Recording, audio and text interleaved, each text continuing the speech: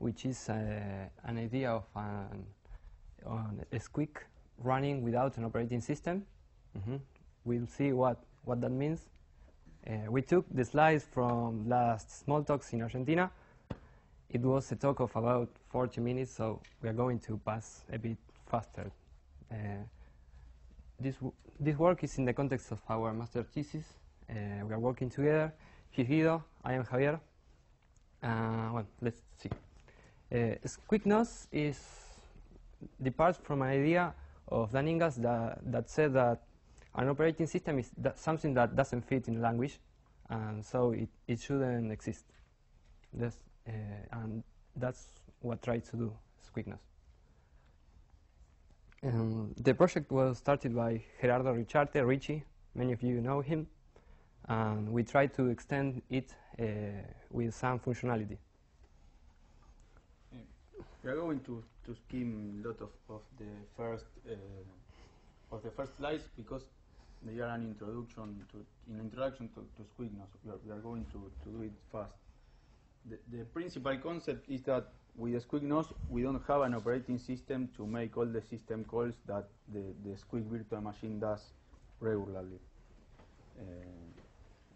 And the main idea is to change the object engine or what is called the virtual machine the less as possible, so we can maintain compatibility with the standard VMs and the standard FAR on Squeak object engine.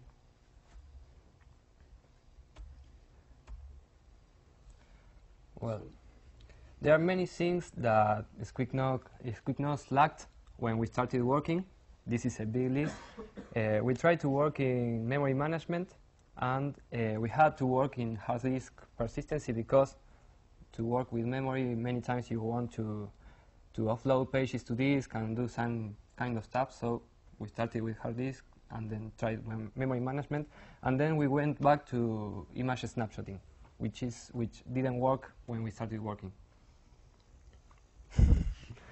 Well, motivation. Yeah, first of all, I want to show you a demo of SqueakNOS.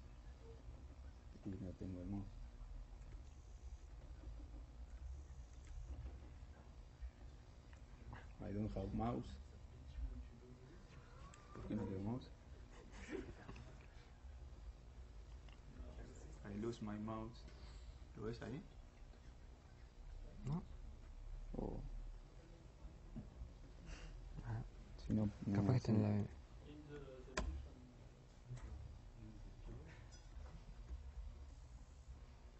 pusiste Windows. Si saco esto. Sacar. Sorry, I want to recover my mouse.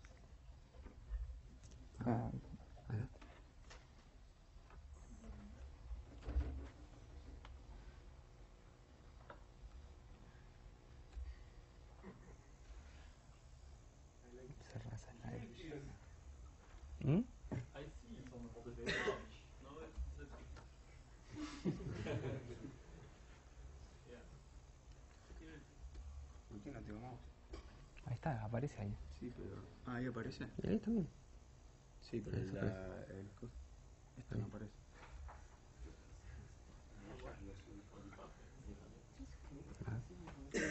We have a little problem with the computer.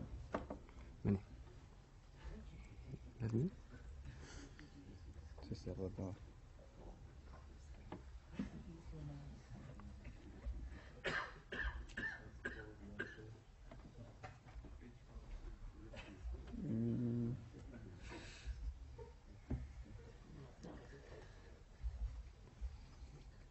Empezó a hablar de alguna cosa. Sí que vamos a dar una... Estamos dando una demo. Well, we'll show a demo of SqueakNOS running, and then we'll try to show what we have done with memory management. Basically, what we try to do is to reify the concept of the processor in SqueakNOS and the concept of paging.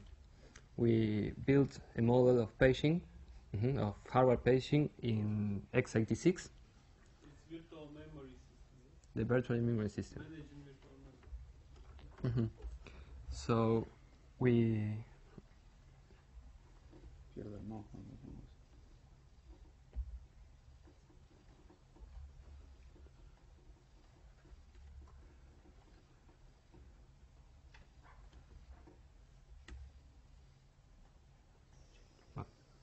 you didn't see it bootloading, but it did.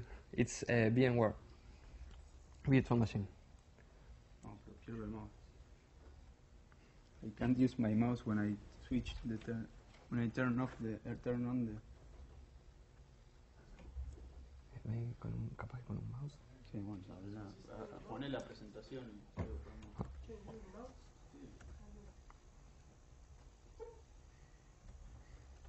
Well, I don't know if we will be able to use our mouse, so I just tell you the slides. The philosophy is to do everything we can in Smalltalk, and every time we have to implement something, we try to do it in Smalltalk. So we build just a small wrapper when we have something to do in assembler, and then we call to some method in Smalltalk. That's the idea. So, for example, when we handle page faults, we have to handle page faults, and we try to do it in Smalltalk. So the idea is we make a tiny call to the C code that uses alien to call a method in Smalltalk. Do we have it? No.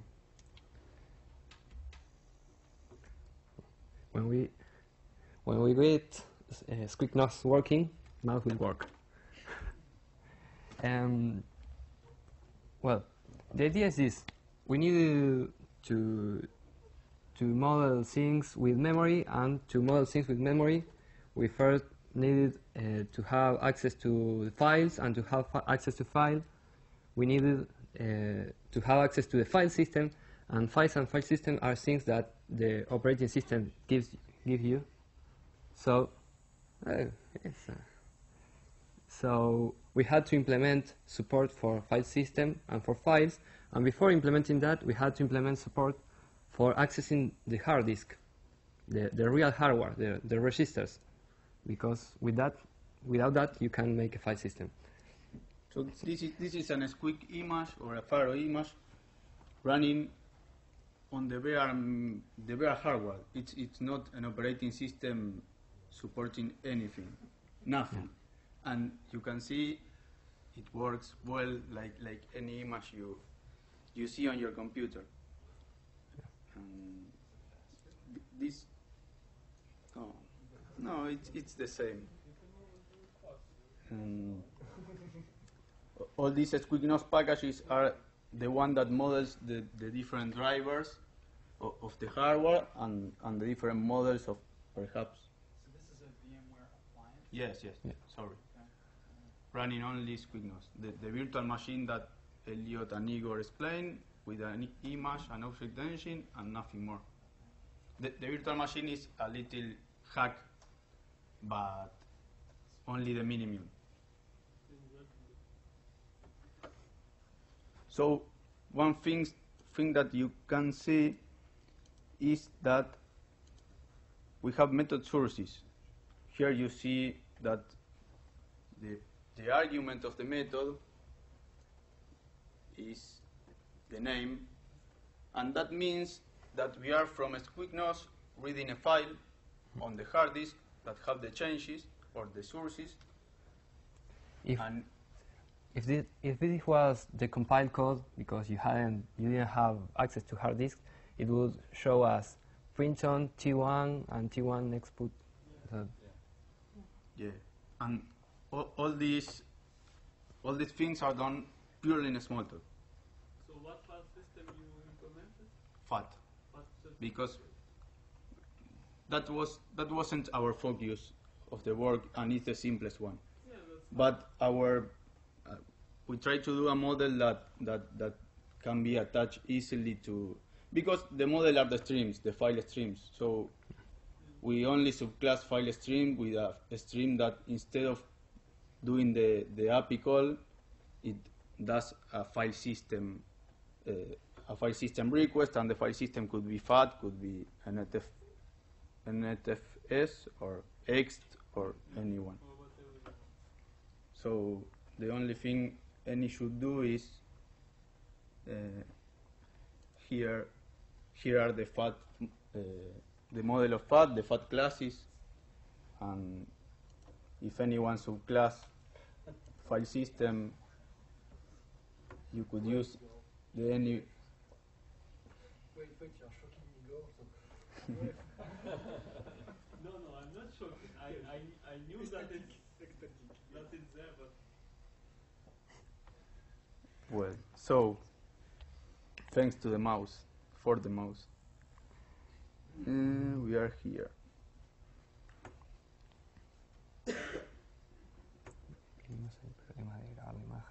Yeah. Perhaps we are out of time, so the most interesting problem You got more time. okay, we are going to focus on the most important thing we think we add, and is the image snapshotting problem for SqueakNOS. And what is the problem? On the standard virtual machine, the most important code about the image snapshotting is done on C, on slang, on low level, in a primitive. And the primitive is based on a property about saving on files, and is that when a primitive writes on a file, it knows that the interpreter is not running bytecodes in the meanwhile. So objects are not moving, basically. So what you can do, sorry for interrupting, you reserve the memory space enough to fit the whole snapshot, copy the snapshot there, and then use your nice Smalltalk file system to save this region of memory to file, and you're done. Next slide. ¿Cómo? La idea es la presentación. Yeah. So the problem is that when you write in a standard Squeak, you issue a primitive, it garbage collects, and it gets the whole object heap here ready for writing to the file. And so the only thing it does is it issues a call to the file system. The file system, while the interpreter is paused, writes all this, and then it continues executing. Okay, but in SqueakNOS, as we implemented the file system, is everybody understand the problem, because it's the main interesting part. The problem we have is that when writing to files, as we don't have an operating system, we do it in Smalltalk. Then, when the primitive issues a file write, what it does is to send a message to write the file. So it has to unpause the execution engine so it can write the file. But if it is unpaused, then the objects will move, and the primitive was made in a way that it wouldn't work with the execution engine working. Basically, the image saved would be corrupt. It would have objects pointing to any place. So, as I said, we call this an atomic problem, because for saving files, SqueakNOS is not atomic, in the sense that it needs to execute bytecodes in the middle. So our challenge is to have the same result as if we would be atomic, or what we said, pretend being atomic.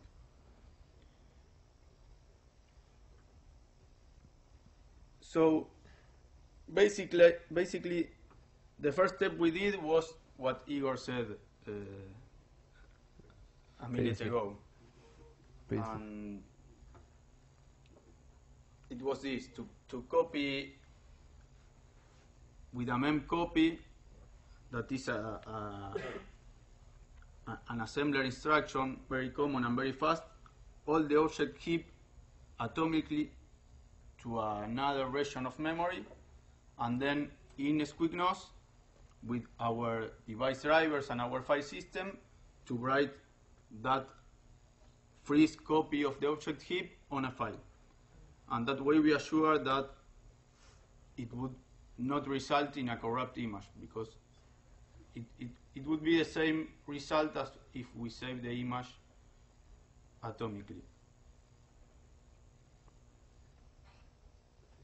But it has the problem that we have to duplicate the memory, and that's not good. So yeah, we thought, not we. In the last ESAG, Richie went to Barcelona, and while he was doing a lot of stuff, he also thought of an idea. We could use the paging mechanism to set all the pages of memory as read-only. If we set all memory as read-only with paging, what happens is that if you try to read, that's okay, but if you try to write, the processor issues a page protection interrupt. So it stops the executing code and calls a special routine to handle that page fault, to say, well, what happened? Why is that we are having a page fault? So the idea is we set all as read-only and start trying to write, and re-enter the interpreter. But as the interpreter runs, it will write some objects and move some others. Is that fine? Well, so when a page fault enters, because it writes some file, the idea is that we say, okay, you are writing to a page that you want to modify, so before that, we take a we make a copy of the page, we place it in a buffer outside, and then we let you write. We clear the bit of read-only, we let you write, and so you can continue. That's the idea. So any page that is written while we are writing the image to the disk is copied to a buffer, and so instead of copying the whole image to another place, we just copy the parts that we need. Not the objects, but the pages. The pages that are being modified in the meanwhile the object heap is being saved. We have a slide to show. And the main point is that the page fault handler is handled in a Smalltalk. By Smalltalk code, all in Smalltalk, not in low-level code. And this is the image. One question. Yes.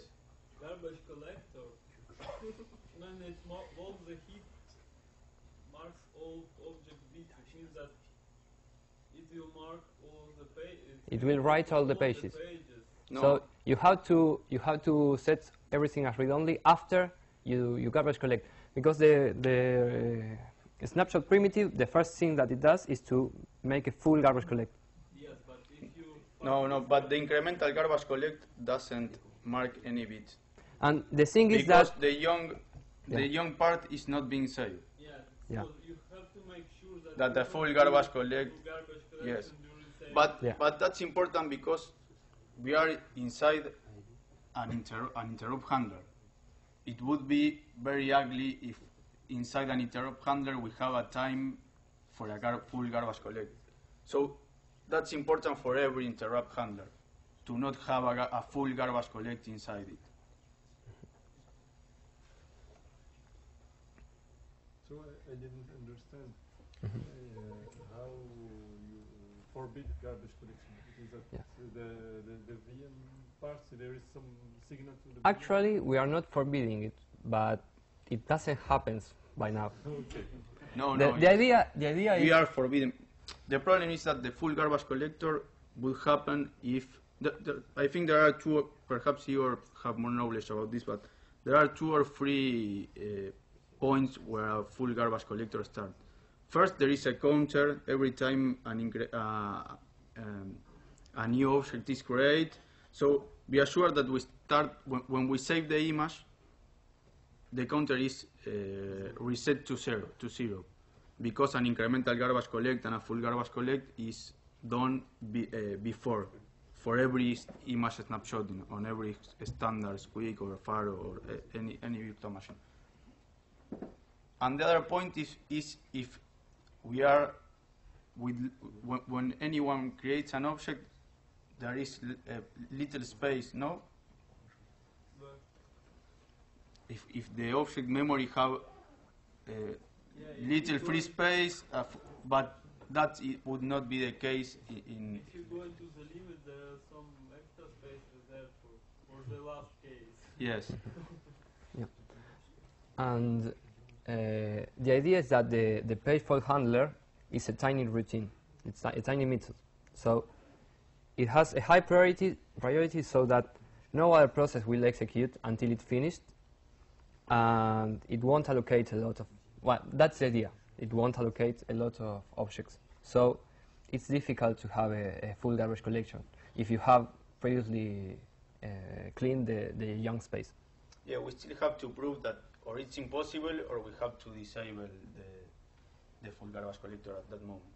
But on every test during the last year, no full garbage collect happens inside the. This is typically the kind of thing we would like to have is the policy for garbage collection should be available at the image level. Yeah, it would be nice. Yes, sure. And what's the problem? What's the problem? If we set all the image as read-only, and then we restart the execution engine, then the first that will happen is that some objects are written. Because, for example, you have a scheduler, so the scheduler has to change the context, and it has to modify the list of processes. So there are a tiny bit, a tiny set of objects that will be modified. So in the same moment that it starts, poof, it's another page fault. It can't even handle it can't even execute the page fault handler because handling the page fault causes another page fault, and so it goes on, and we have a infinite loop, infinite recursion. So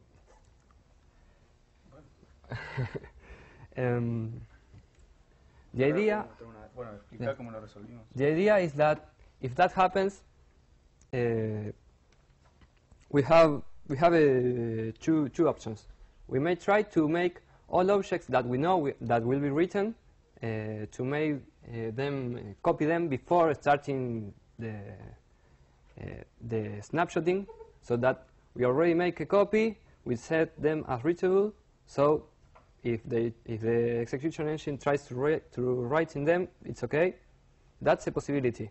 But there are many objects, and we realize that if you try to do that, then you always have the possibility of another object that you didn't plan were written and generated a page fault. So we tried to do that. We implemented a solution for that, but we still had problems. So we added a second chance page fault handler that is done in C. It's a bit awkward, but that was the solution we came in because it was easy. It's just a small amount of lines of code, so we didn't have too much problem. It goes against SqueakNOS policy, but we think it's okay. So if the code says it's a this is the low-level page fault handler. Yeah, this is the C code that handles the page fault. The first thing that is done, it's not done here, is to save the registers of the processor. Then this routine is called, and what it does is this: if we are not in a page fault, then we try to we issue this call. This call is an alien callback. So when we come from a page fault and we didn't have another page fault, we go here and this calls a Smalltalk method. You gotta wrap it up. You gotta finish. Okay. And then if we already are in a page fault, then we go here and try to save the page in C code. That's it. What we like to show before finishing is a demo of a handling of a page fault inside the Smalltalk. So here I have a page fault table entry. We have no much time to explain about it, but it's a structure of that the operating system or the processor needs to manage all the memory. And here it's predefined on Smalltalk. We have an object that for every page table entry we have a Smalltalk object, and we can send messages to it like set as not present. So now we have a page table entry that said that this portion of memory is not present on memory, and if anybody tried to access that portion of memory, it should signal a page fault, an interruption. So I create an alien object here at that memory position, and if I try to make a call to that memory position, I receive here, I have a halt on a page fault, and here is the code to resolve it on a Smalltalk. Now the page fault is not resolvable yet.